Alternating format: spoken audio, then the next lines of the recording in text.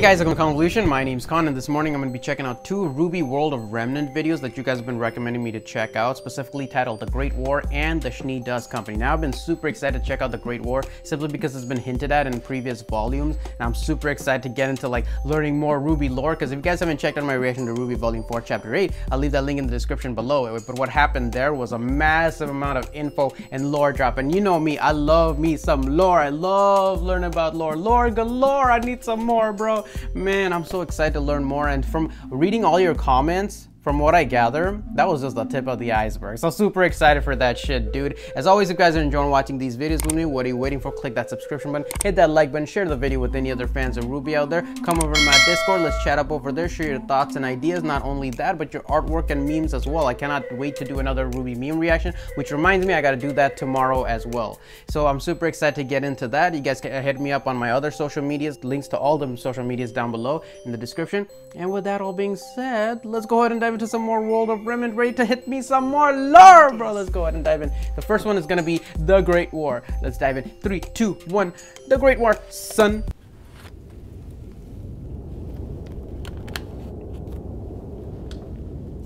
The Great War. Damn. The Great War. What a terrible name for such a horrible time in history. Though the war itself lasted around 10 years. 10 years? The century leading up to it was filled with so much tension, you might as well lump them together. And most of that tension was coming from Mistral. Oh, interesting. Territories rich with resources and safe from Grimm have always been in high demand. Makes sense. But the Emperor of Mistral had managed to conquer nearly all that Anima had to offer. Wow. Thanks in part to an unlikely friend, Mantle. Oh, right, because it was Mantle and... The two kingdoms had formed an alliance. Mistral provided the small kingdom with goods unavailable in the frozen tundra. Right. In return, Mantle introduced technological innovation as well as guidance in the settlement of Anima's cold, northern territories. It was good, until it wasn't. An incident in Mantle led to a strange and unexpected decree. The abolishment of the arts and repression of self-expression. Wonder what caused that. The people of Mantle had come to believe that they would be much safer from the Grimm if they could simply keep the emotions of the masses in check. Oh, wow. Given Mistral's strong, artistic culture, That's not gonna happen. Many assumed this would be the end of their alliance. But they were wrong. Mistral complied. Selectively. Oh, wow. Enforcing Mantle's wishes only in the outer territories, allowing the centralized powers to continue to live as they please. Interesting. If you haven't caught on yet, Mistral's full of jerks. The people of Vale had a problem with this. Well, they had a problem with a lot of things Mistral and Mantle had been up to. Treatment of their citizens, use of slave labor, and their constant insistence that their way of life was what was best for everyone. Slave labor? Eventually, Mistral made the jump across the sea to the eastern coast of Sanus. The small islands and peninsulas in the area were perfect to establish a settlement. They were so perfect, in fact, that Vale had just begun settling the area themselves. I think we can all guess what happened next. The King of Vale did everything he could to avoid armed conflict. Despite cries from his people, he insisted on sharing the land with the settlers from Mistral. But to this day, no one knows who shot first. But what began as a riot between the two bands of settlers had suddenly become the first battle of the Great War. Wow. Mantle quickly came to Mistral's side. Of course. Battles were fought on both Sanus and Anima soil. Villages were lost to both combat and Grimm. And it wasn't long before Vacuo decided to join the party. Up to this point, Vacuo had done its best to stay out of the fight. Mantle and Mistral, having both already established a small presence in Vacuo territory years before, promised to leave them provided they didn't interfere. Soon, those talks evolved. It went from don't side with them to side with us and you'll be safe. Vacuo did not much care for that.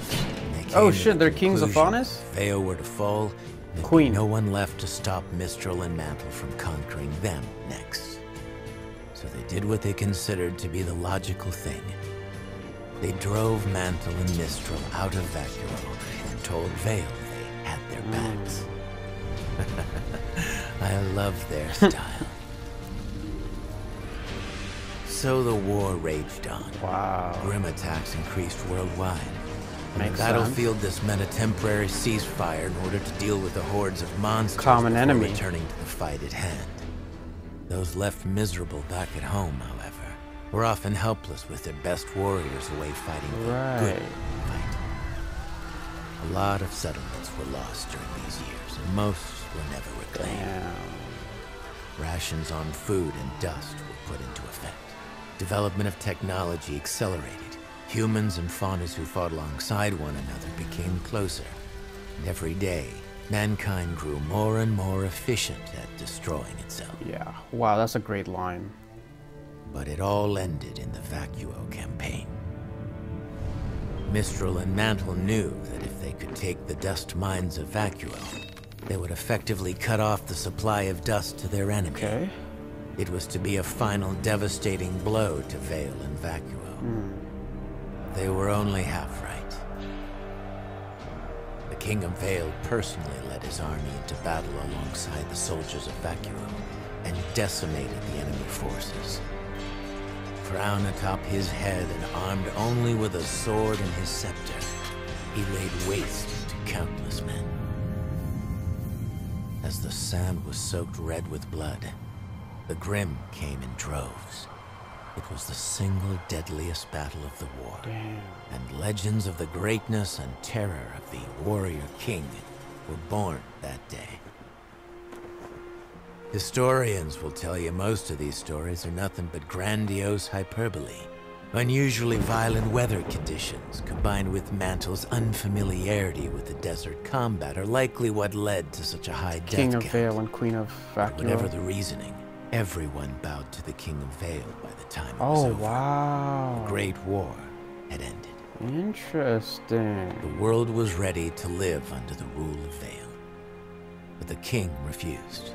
The leaders of the four kingdoms met on the island of Vital. Right. And it was there that they worked together to form a treaty and establish the future of Remnant. Territories were redistributed, slavery was abolished, governments restructured, and the warrior king, the last king Vale would ever have, founded the Huntsman Academies and placed his most trusted followers in command of each kingdom school.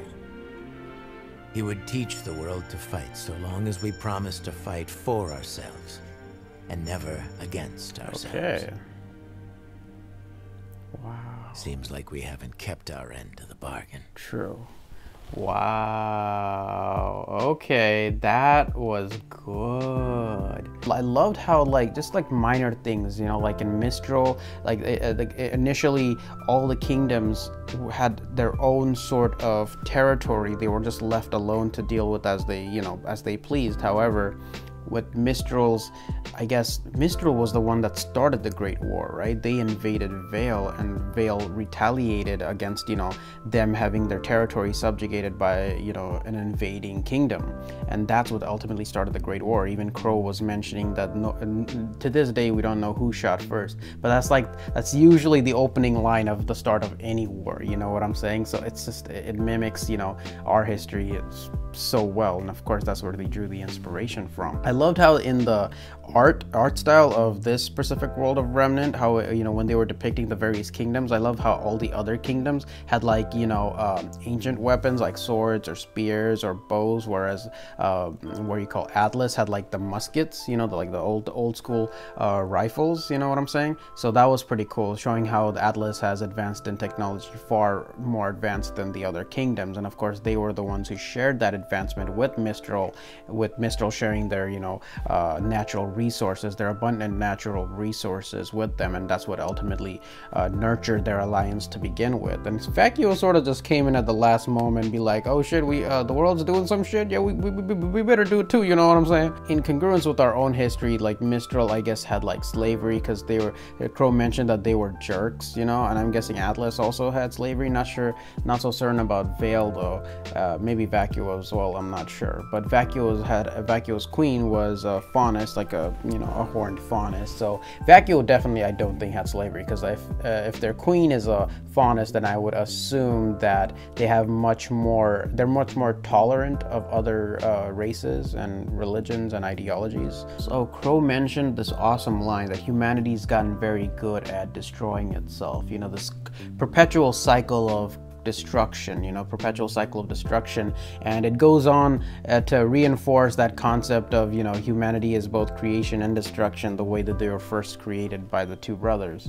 That's crazy, and I feel like this Great War sort of emphasized that a little bit more. Because of the Great War, all the soldiers were sent to the battlefront, which made the rest of the kingdoms, being unprotected, that much more susceptible to grim attack. And so there was an incredible amount of innocent life lost, not just from the war itself, but from the grim attack alone. So that's crazy, man. And of course it all ended at the hands of the King of Vale, which, now that I know that Ozpin sort of, you know, I'm guessing, if I had to guess, I would probably guess that King of Vale might have been Ozpin, simply because if this guy has been like body hopping or body swapping, if that is his semblance, you know, as I sort of assume, if he has the ability to swap bodies and live multiple lifetimes, then bruh, that could potentially be the King of Vale. And the other thing is that he was green, you know, the King of Vale was drawn very deliberately, I feel, in complete green attire, and we know green is Ozpin's color, and now it will eventually be Oscar's color as well. So that makes me think that maybe he was the original ender of the Great War, why he knows so much about the Great War, and why all the different kingdoms pay him so much respect at the moment. I'm not sure how many people know about his reincarnated spirit powers or whatnot. I'm guessing the people closest to him probably do. Crow, Glenda, perhaps Ironwood as well, but I'm not 100% certain. I guess Salem doesn't know, right? Anyways, those are ideas for my discussion video, but let's see what the Schnee Dust Company is all about, you know? World of Remnant, Schnee Dust Company, bro. Schnee Dust Company, yo.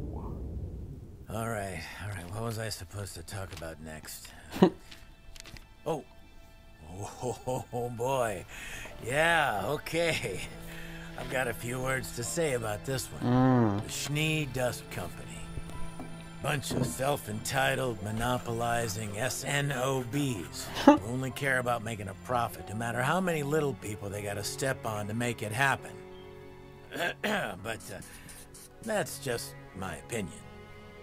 As you all know, our survival in the world of Remnant depends almost entirely on a crystallized substance known as dust. Right. It powers our cities, fuels our machines, and gives us a fighting chance against the creatures of Grimm. Which means it's extremely valuable. Nowadays, it's almost impossible to buy dust products without the Schnee Company snowflake stamped on the box. But it didn't always used to be that way. Nicholas Schnee was the son of a dust miner turned soldier. Born just after the Great War, he found himself at the perfect point in history to take full advantage of the world's next industrial revolution. Interesting. The Kingdom of Mantle, soon to be Atlas, was in a transformative period. They'd found themselves on the forefront of technology, but realized they depleted nearly all of their natural resources to do so.